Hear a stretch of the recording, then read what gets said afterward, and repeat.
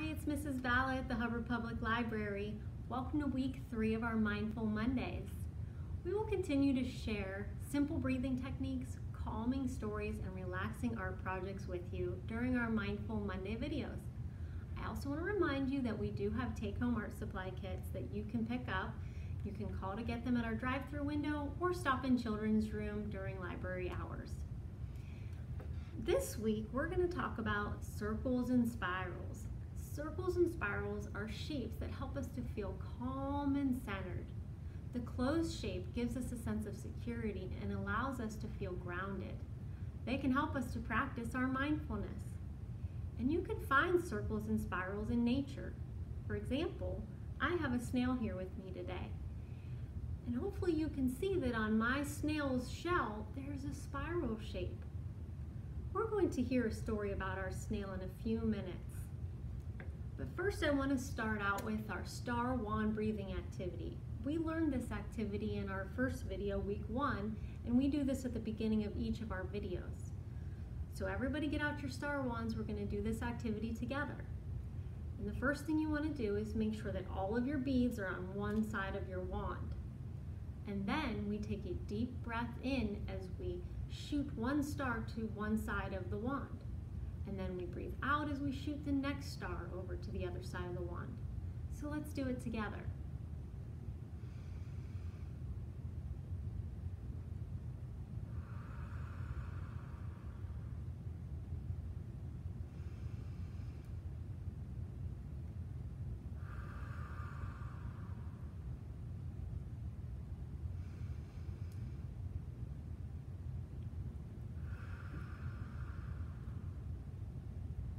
And if you want to feel even more relaxed, you can breathe your stars back over to the other side of your wand. And remember, you can make a wish as you shoot your last star across. I hope you enjoy the other mindful activities that we have for you today. Slow Snail, adapted from the book by Mary Murphy. Snail slides slowly down her flower, slowly over a stone, slowly across a boot, slowly over a stick, slowly up a bottle, slowly along a brick, just in time for dinner. Hi, it's Mrs. Terabassi, and today I'm going to share a fun and interesting mandala art activity for kids or any age. Mandalas means circles.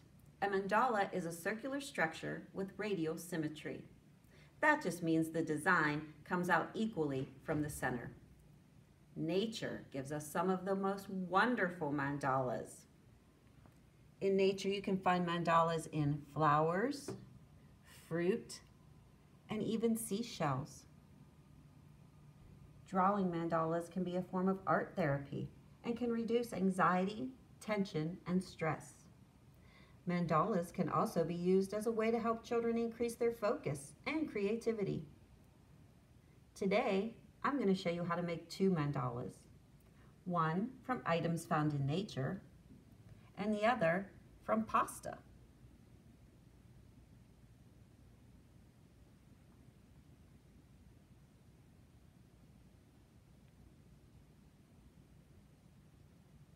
I just gathered some random items from outside to start my nature mandala. You can even use stones and place them in a circular fashion to make a mandala. The other one I used twigs and leaves and flower petals. If you have trouble getting started, I actually used a flower in the center. which is already a mandala, and built off of that. For your dried pasta mandala, you just need different shaped dried pastas.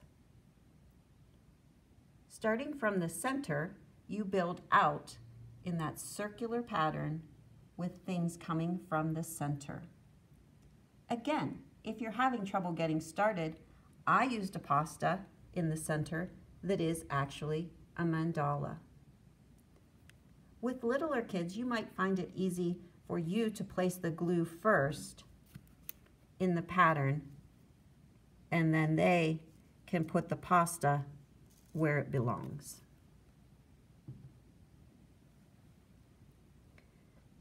The creative process is a pathway to centering yourself. I hope you find mandalas a source of relaxation in your life. And remember, art's not just about the final product, it's about the journey. This week's to-go art activity is a snail. When making your snail, take note of his shell. It's a spiral. Spirals and circles help us feel calm and centered. And I hope the snail helps remind you to slow down and enjoy the journey. Hi, it's Mrs. Russo here in the meeting space at the Hubbard Public Library. As you can see, we've made a large spiral design onto the floor. We just used some tape. You could do this at home with yarn or tape, or maybe you could go outside and draw a spiral on your driveway using chalk. We're going to use our spiral as a relaxation tool today. The spiral is a kind of a labyrinth. Labyrinths have been used for over 4,000 years as a relaxation and meditation tool. As I slowly and thoughtfully walk following the pattern, I'll breathe in and out, and I'll feel calm, and I'll think relaxing thoughts. And when I get to the center, I'll share some special words that help me feel grounded. I'm going to take a deep breath in and out, and I'm going to begin my journey. As I walk, I'll feel the ground secure under my feet.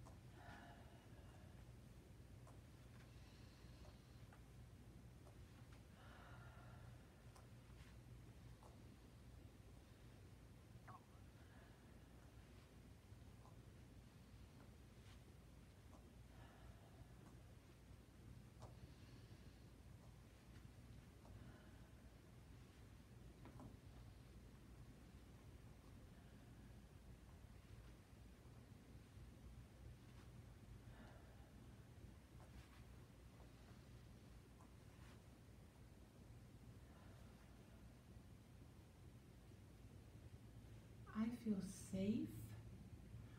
I feel sound. I feel my feet on the ground. I feel very calm and relaxed now that I've reached the center point. When I've had a moment to relax, I'll start my journey back and follow the winding path all the way around each turn until I'm back at my starting point where my journey will end. I hope you'll try this technique at home. See you soon. Hello, it's Mrs. Bala again, and we are at our final activity. we're going to use our mini sand gardens to think about all of the activities that we did today. We're going to use our rake, or you can use a fork or your finger, to make patterns in the sand. Drawing patterns in the sand helps us to clear our minds. It gives us time to slow our breathing, and it helps us to focus on the moment. We can think about all of the things we did today, and I know we talked about spirals and we saw some spirals, so we could try to draw spirals in our sand garden.